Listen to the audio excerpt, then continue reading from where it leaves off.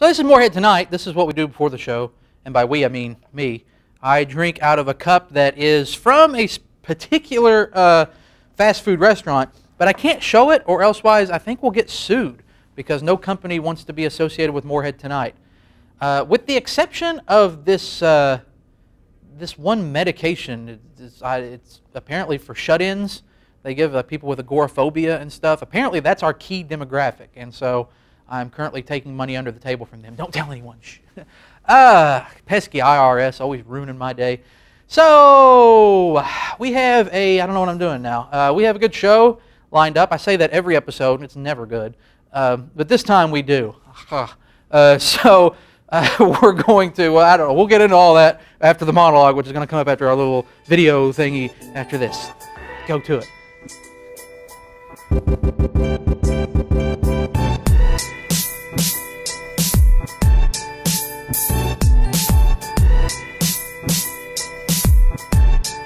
Thank you very much. Welcome to Morehead Tonight. Second episode on Season 2. This is an insult in the UK, so to my UK friends, I'm very sorry that you live in the UK because it's always just terrible and cold and rainy there apparently. So anyway, Morehead Tonight's made it to 2 seasons, 2 episodes. I feel like it's everything's just going great for us. That's what I've heard anyway from my mom, who watches the show, and that's it. That's the only person. I think she watches it several times just over and over to get the views up, which I'm very appreciative of. Speaking of watching things, I watched the I watched the Flat Earth documentary on Netflix over the weekend.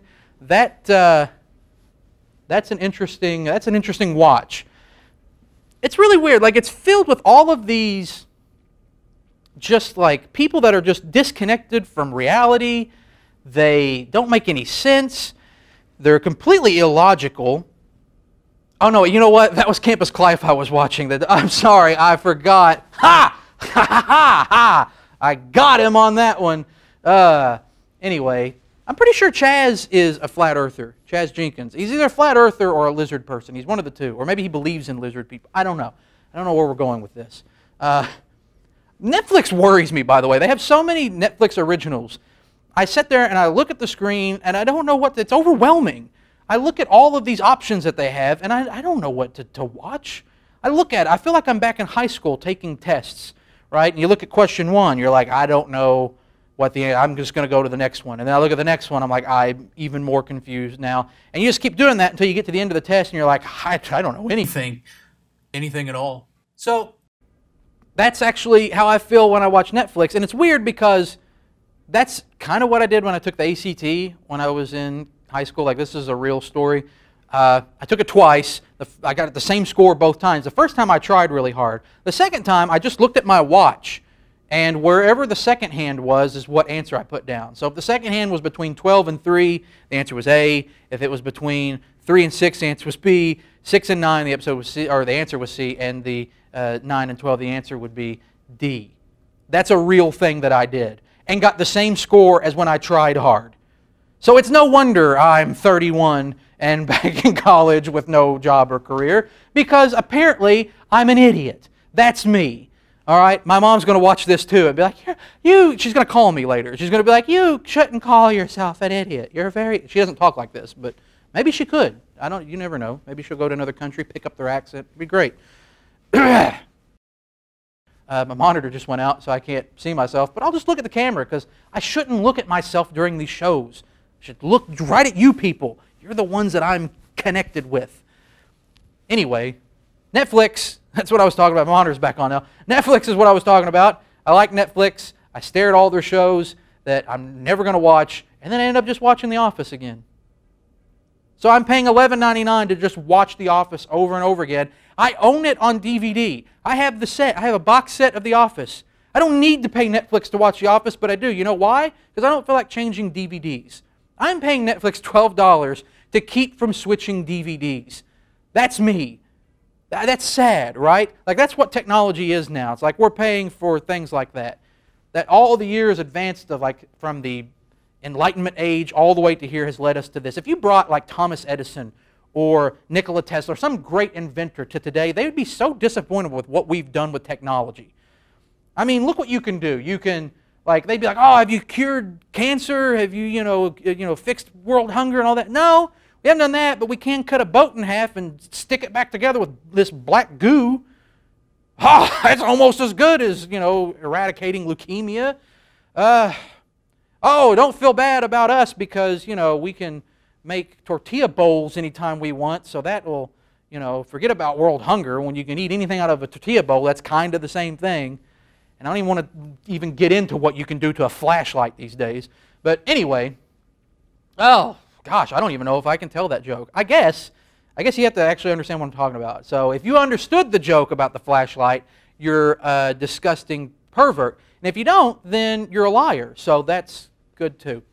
Oh, gosh, this is where I could really use a sidekick, just so you know. Hey, you know what? I do have a sidekick. This is going to be, I'm going to get a little closer to you, Grant. This is going to be my sidekick. Now, I'm just going to, in post, I'm just going to put a face on my hand that I could talk to. Like, oh boy, don't you just hate when things happen, sidekick? Oh boy, howdy do I. No, you are the best sidekick. Say your catchphrase. Don't touch those ostriches. Don't touch those ostriches. This guy, I swear, I don't know where you come up with it. This guy. Anyway, we got a great show for you tonight. I've lost it. We've got a great show for you tonight from Career Services. Haley Murphy is going to be here and talk about all of their events that are going on. It's probably going to be terribly edited. Don't worry, buddy. You're still my sidekick. You can stay right here. We also have, apparently, Monet McLaughlin that works on the show here. Apparently she has some sort of YouTube series or something she's going to be plugging here on the show. So we're going to show that and a lot more. And by a lot more, I mean probably like the clothes. But anyway, we're going to get to all of that right after this on Morehead Tonight.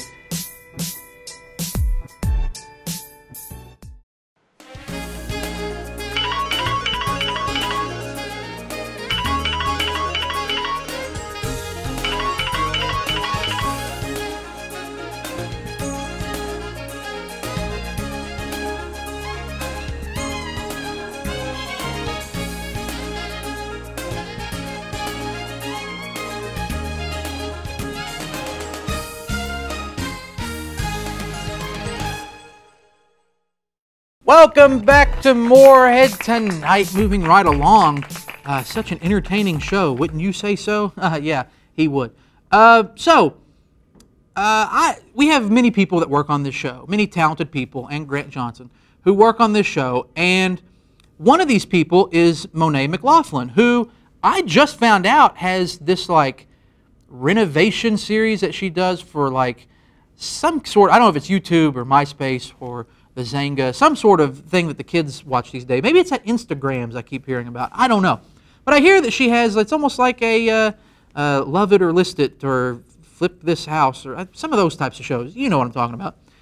But apparently she hosts this show, and she had a very special episode where she flipped a news center, which is right next door to Studio A here where we film this illustrious show. So I thought, since she's done this, and she came to me and said, hey, I've got this really cool project. So I thought, and the fact that she's the second producer on the show and I have to show this, I thought, hey, what if we show it on the show, have some cross-promotion, and really start to, build her brand. So that's what we did. So here is I don't know if it's a debut episode, it's an episode of Monet's, renovation show. Hey guys, it's Monet. I'm back with another video. So today I got a call from Chaz Jenkins, and apparently the news center room is in dire need of a makeover. It needs repaired. I guess it's just chaos in there. So we're gonna go in there and see what's going on. Are you Chaz? Yes, thank you for coming on such short notice. It's no problem. This is what I do. So what seems to be the problem? Well, look around. After looking the place over, it definitely needs my help, and not only my help, but my entire team's help. So I'm going to get everyone down here, we're going to get some blueprints up, look everything over, and figure out what we can do to help this mess. So we finally got the room done, it's remodeled, it looks great, and I can't wait to show Chaz what we've come up with. I think he's going to love it. Alright Chaz, the room is done, you can come in.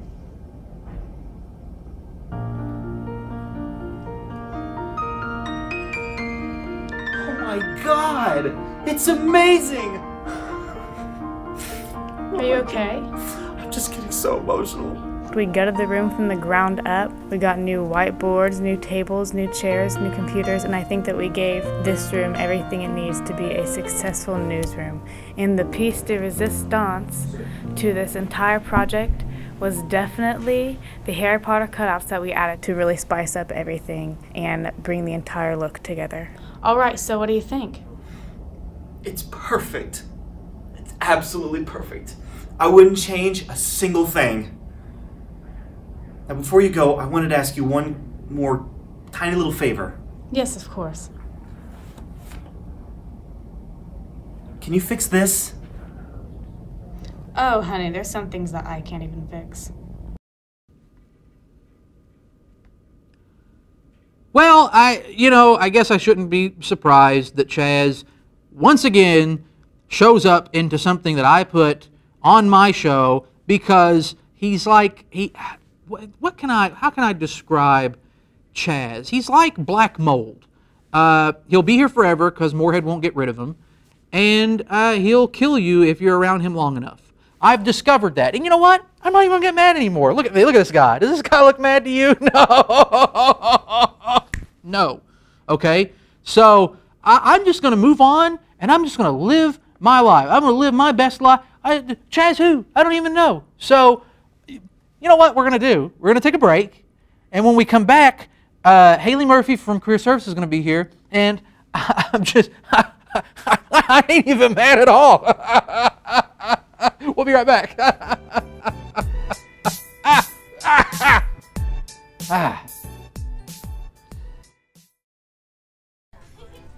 Are you interested in becoming a service dog sitter or handler? 4 Paws for Ability at MSU allows members to get involved with the Service Dog Association. During your membership, you could help future service dogs get used to a public setting and get accustomed to staying on the clock in a home environment. For more information, follow MSU 4 Paws or email msusda@outlook.com.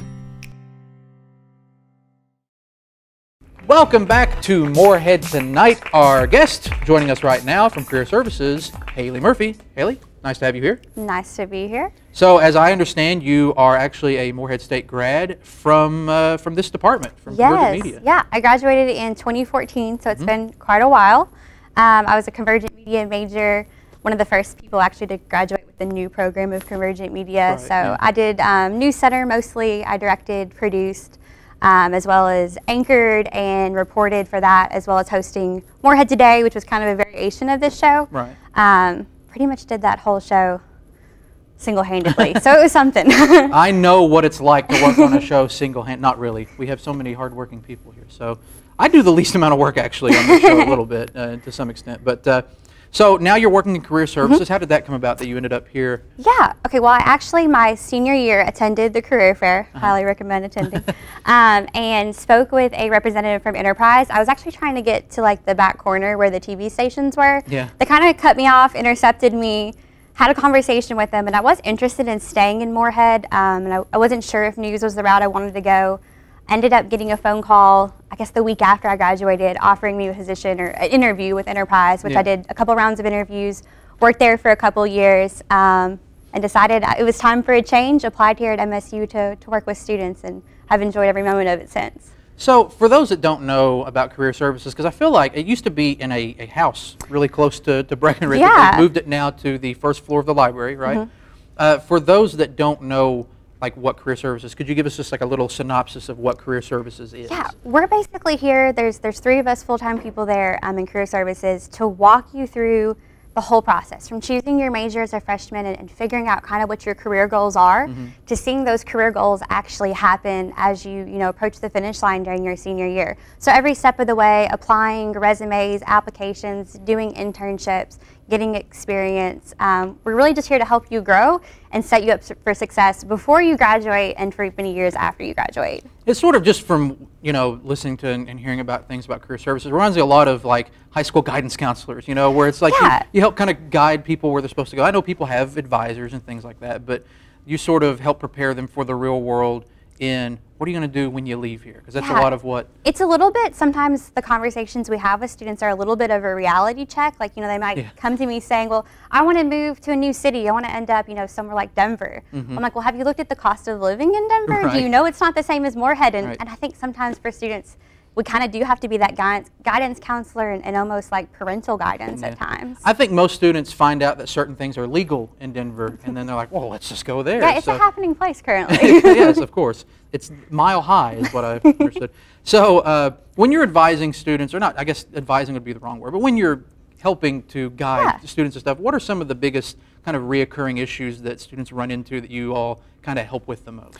The first thing we always kind of run into a lot from the freshman level or maybe the first semester of the sophomore year is they liked something coming out of high school, they pursued that as a major, and now they're realizing they don't really like it. Yeah. So they're like, you know, what can I do? Is it too late to change? So we kind of walk them through the process of exploring their personality and their Right. interest and their skills to see, you know, what other avenues they can take. The other side of that we see is seniors who have done their entire program and maybe done really well, but get to the finish line and don't really know what to do with their degree. So Right. helping them explore the different options, you know, some degrees like nursing, well, you're obviously going to become a nurse. Yeah. But, you know, a convergent media degree doesn't necessarily mean you're going into broadcasting. There's a whole world out there. So we help try to open their eyes to the different avenues that they can take once they graduate. Right. And I know from firsthand experience that sometimes you can even get your degree and find yourself back here as a 31-year-old college student. I've mentioned that before, but I'm going to mention it again. So that's what we're going to do. It does happen on occasion. So now there are events that you all have all throughout the year, both semester stuff. In fact, we're taping this. Spoiler alert: this isn't live. We're taping this on March 6th, I think is today. So yesterday was the career fair, so that's behind us. I believe this episode will be coming out March 22nd-ish. So what kind of events? I know we have the etiquette dinner is a big Yes. one, but what are some other events? Is there So any the other? etiquette dinner is our last event for the semester, actually, before we get into gearing up for next fall's events. Right. The etiquette dinner is one of our bigger events, and personally, my favorite. I've now experienced it as a student, as an employer with Enterprise, and now from the side of career services. So it's definitely, I would say, hands down. The career fair is cool, and I like it, but hands down, the etiquette dinner is my favorite. Right, and of course, anytime you get a chance to get, a pretty decent meal for Yeah. $10, There's cheesecake included. cheesecake. Some people will go to great lengths with cheesecake. A lot of people in Denver like cheesecake, from what I understand.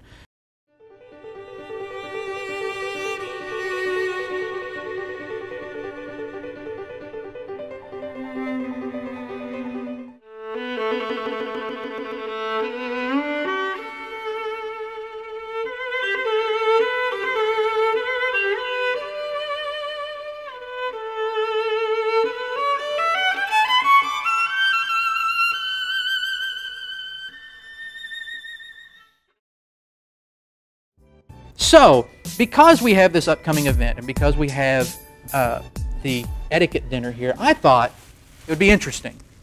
I don't know if it'll be entertaining, but it'll be interesting if we could do like a kind of do's and don'ts. I could ask you some questions well, hopefully about. I remember them. Okay. Now, of course, I've got the really, if we could take the 3-shot here, yeah, we've got the Fine high china. grade paper plates, okay?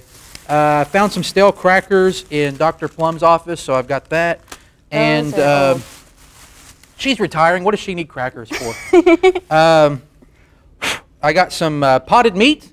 That's the good stuff. It's made with, what is it? Mechanically separated chicken. You don't want to go with the hand separated. You never know what's going to happen. And then, of course, our cutlery, only the finest here. So, I'll put my lunchbox to the side. Now, if we're sitting down with an employer, and I assume that we're going to, oh, that's the good stuff. We're going to be, I hope those don't have a smell. well, it might. It's been expired for a while.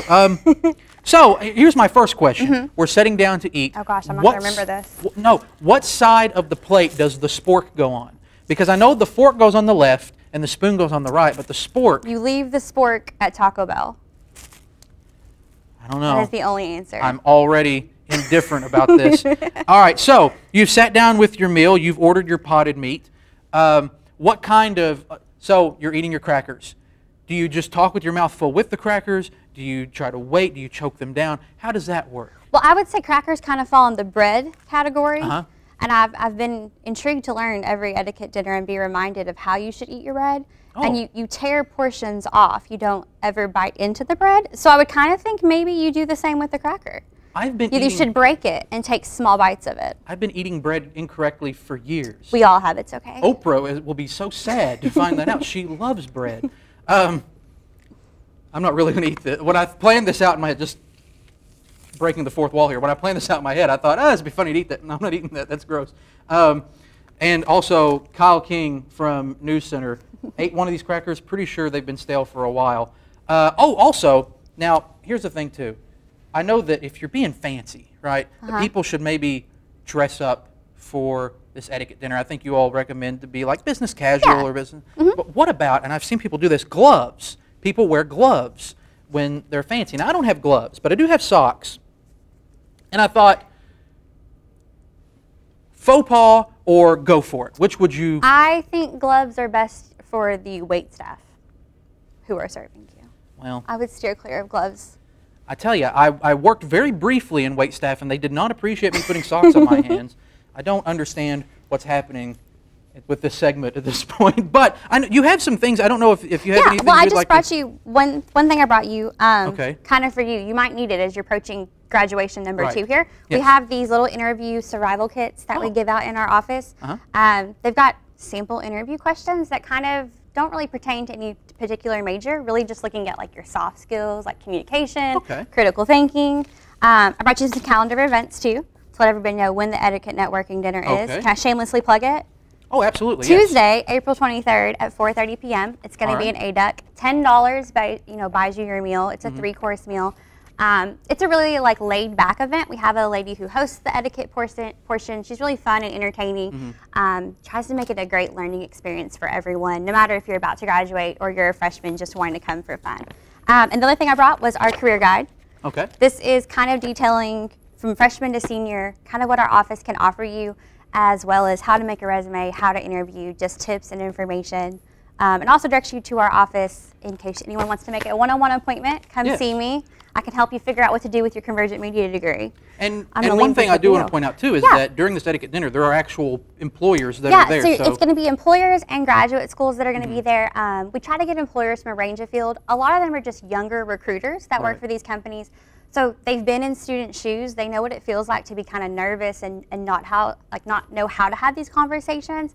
So they're really here to guide people. It's not to get a job. It's to figure out how to network and learn those skills so you can get a job later on. And so you're going to be working with people that know what they're doing, know what they're talking about. So you're not just sitting across from someone else that's a student thinking, well, you guys just pretend like you're on an interview. So you're getting some real world experience. Well, I appreciate you being here. I appreciate all of these things. Now, of course, we end our interviews, and I'm sure you've watched many of our episodes Morehead tonight. All of them. No one has. But we end our interviews by having the interviewee touch my monkey. I've yet to have anyone from, like, I've had one professor, I guess. I had Steve Middleton touch my monkey, episode 1, and everyone's just followed in his shoe steps. But no one, like, in the offices. Like, I think of you as someone in an office. So this I could am be someone in an office. I work in a cubicle. This would be a big moment. All right. If you would like Can I hold it? Yes, Actually, absolutely. I want to hold him. Does he have a name? Oh, he clapped. No, I don't, he might have a name tag. I'm not sure. It's very old. Jolly Chimp. Jolly Chimp. I like That's him right. a lot. We had Jeffrey Hill name him. Jolly Good. So Jeffrey Hill likes to say Jolly Good, so that's the joke. Haley Murphy, thank you for being here. Thank you for having me. If you need to see career services, of course, go online to MSU's website, check them out, or maybe we'll even get fancy and put like the URL down at the bottom. Yeah, that'd be cool. Or Haley Murphy's email. Contact Haley Murphy. There it is. I love it. Post edit thing. There it is. We will be right back to close up shop on Morehead tonight, right after this.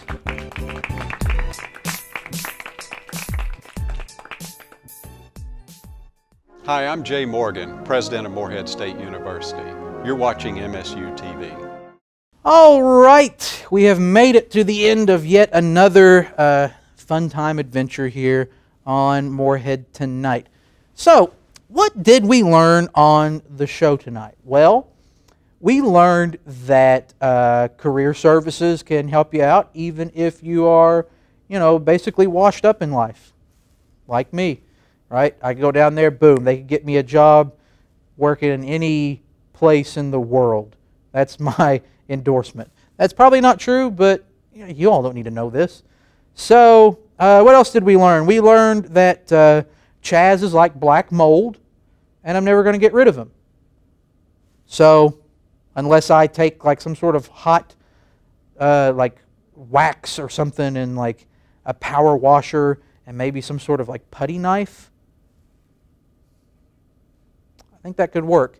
Oh, and I learned that I can do post-production to put a face on my hand. Go ahead, come on back up here, Sidekick. Oh, look at that. We're going to close the show together. What's his name? I don't have a name for him. Thaddeus. Oh, Thaddeus, you and your ways. Say your catchphrase. Don't touch those ostriches. Don't touch that ostrich. He said it. So, I don't know. We've learned that I've lost my mind on this episode, which is fine. It's fun. We're going to enjoy the rest of the season with my hand sidekick. That's what we're going to do. So, with that being said, with that threat being put out there, I'd like to say goodbye, and until next time, make good decisions. We'll see you. Yo, I ain't here for the money, I ain't here for the fame. Though it might be nice to own a jet plane, I'ma do it all for you. Come along and see it's true, but the world is pretty cold. You might need a sweater too. I'ma put a ride on ya. Kid from California, trying to make it in life. In school they never taught ya. Dreams of my own, I've been working from home. I can do it on my own, but sometimes it gets cold like.